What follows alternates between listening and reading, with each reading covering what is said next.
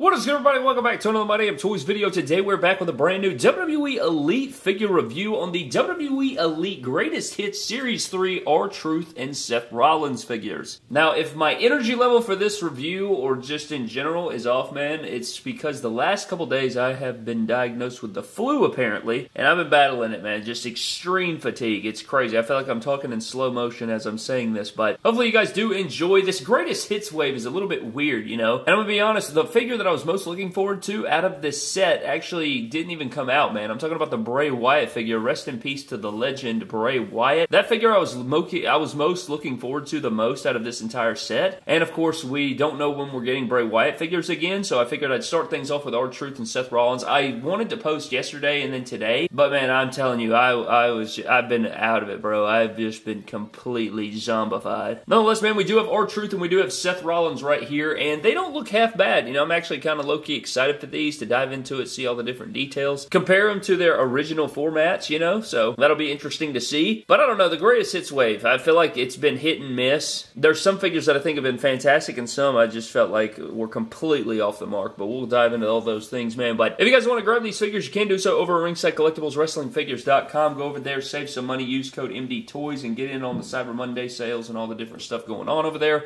But definitely use the code. I greatly appreciate it, man. But here is the R-Truth figure. Looking pretty good right there, you know. Excited to have R-Truth back. Maybe we'll get some updated figures, of course. But there's Seth Rollins as well. 0 for 2 for me on Seth Rollins in the Greatest Hits wave. There's so many things they could have done, and they just didn't do it, man. But we do have this brand new 2023-2024 packaging. Got a shot of both men there. Shot of both men on the back right there, which is crazy. Little bio read. Rest of the figures in the wave. I feel like there's like 752 figures in this wave, but there it is, Greatest Hits, and then of course, the names of the superstars. But with that being said, man, let's shut the hell up. Let's crack these guys out of their packaging, put them on the rotating base, and find out what this Greatest Hits Series 3 R-Truth and Seth Rollins are all about.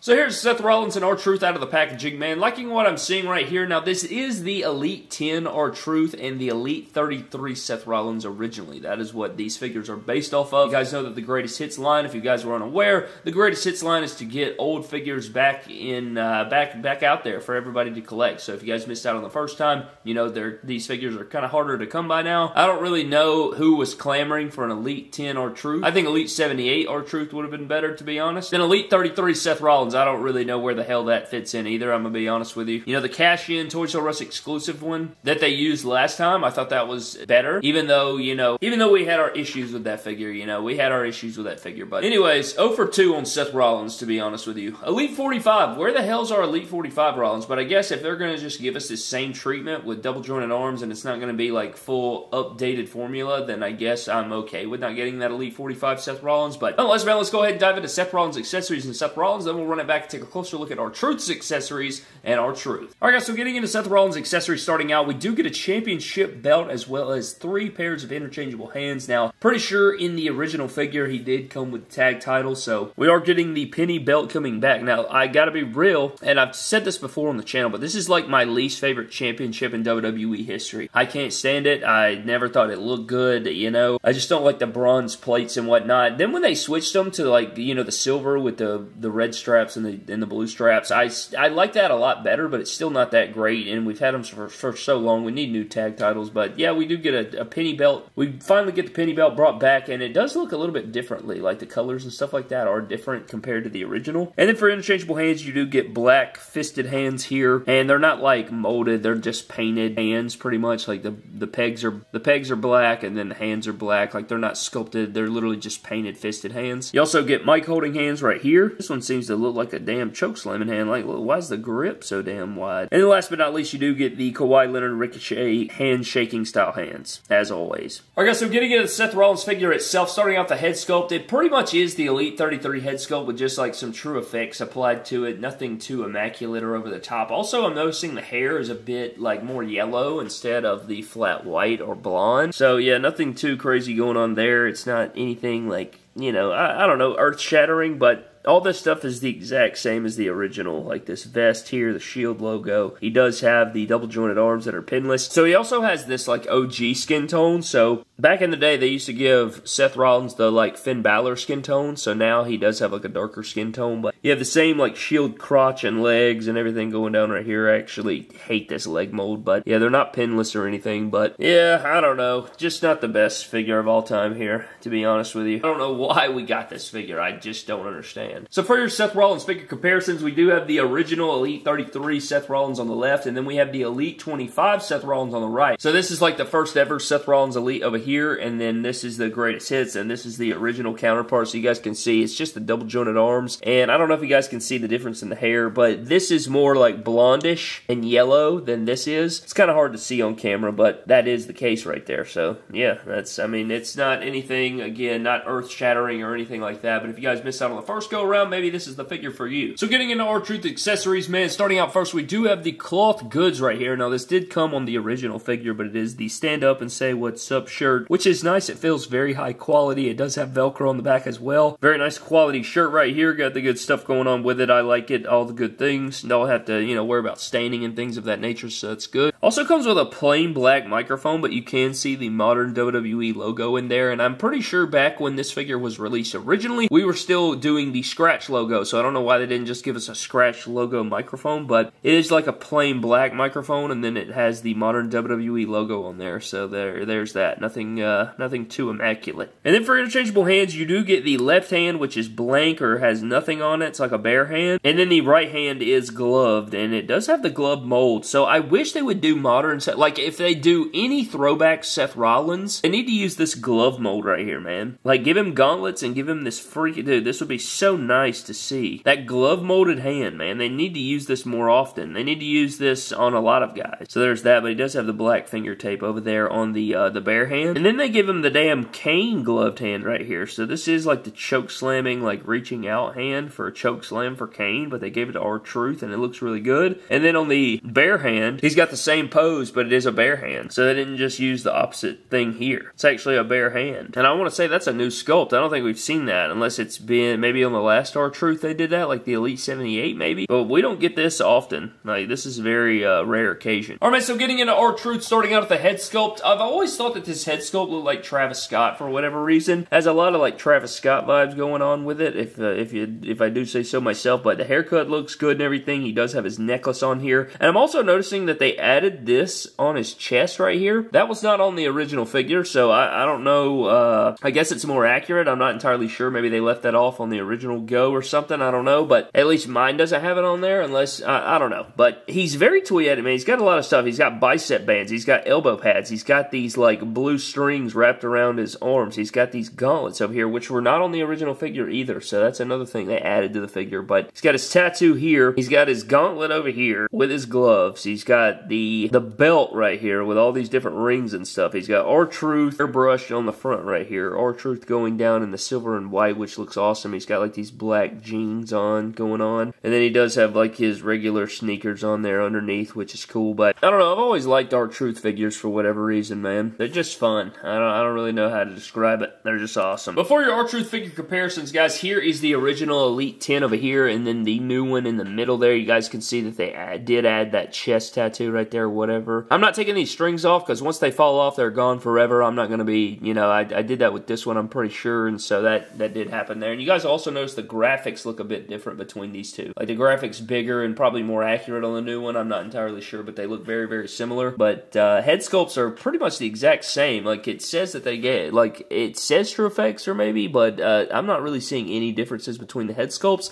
And then I think this is the Elite 2 R-Truth, I think. I'm not entirely sure there either, but I don't know. He's got a lot of unique things going on with him. I think he looks awesome, but I really enjoy R-Truth figures. He's just always got like bells and whistles going on, so it's always fun to collect his figures and see all the different stuff you get with him. So yeah, there is your R-Truth figure comparisons for this greatest hits figure. But I think that pretty much wraps up our 2-in-1 WWE Elite Greatest Hits Seth Rollins and R-Truth Series 3 figures, man. I don't know. I don't hate the figures whatsoever. I do like the additions. Like R-Truth I like a lot because he's very toyetic. Like he's got a lot of bells and whistles, you know, when you take into into account. Like his armband's there, and you got his elbow pads, his necklace, his gloves. Like he's a very toyetic guy, and then he's got his, he's got his shirt in there, so you get a lot of stuff going on with this R-Truth figure. And then the Seth Rollins, I don't like the Shield figures. Like the Shield figures never pose around well, and just that damn, that Shield leg mold, I can't stand it either. And then on Seth Rollins figures back in the day, they didn't give him his tan, so this figure is very light and like pale. So that's just another issue, man. I just don't see what we got this figure for, in my opinion. But if you guys want these figures, or you like what you see already and you want to add them to your collection and whatnot, man, you can go over to Ringside Collectibles. Use promo code MD Toys to save yourselves 10% over there and get in on all the deals and different stuff like that, man. But at the end of the day, that's pretty much going to wrap up my review of these figures, man. I don't know how I'll do the rest. Like, we have 5 more figures in the rest of the set. I don't think I'm going to do 2-in-1 reviews for the rest of the way. I don't know. You guys can let me know. Should I just do the next 5 all in a set? Should I do them 2 and 2 and 2? I don't know. I don't know what. Like, Typhoon and Earthquake can go together. Roddy Piper and The Rock can go together because they're both, like, Hollywood figures. But Beefcake's just kind of chilling on his own there, so it's like, I don't know what to do there. You guys can let me know what you think down in the comment section below. However, man, before we get out of here, a huge shout out to our Patreon members of the MDT YouTube channel. Always appreciate you fellas for your continued support. Always appreciate each and every single one of you guys for your continued support on the channel. But that is pretty much going to wrap up the video, man. Thank you guys so very much for watching. Hope you guys did enjoy. Leave me all your thoughts down in the comment section below. I'm getting the hell out of here, man. Thank you for watching. Subscribe to the channel. Follow me on Instagram, Twitter, and TikTok at My Damn Toys. And I'll catch you guys in the next video. Have a blessed one, and I'll see you later.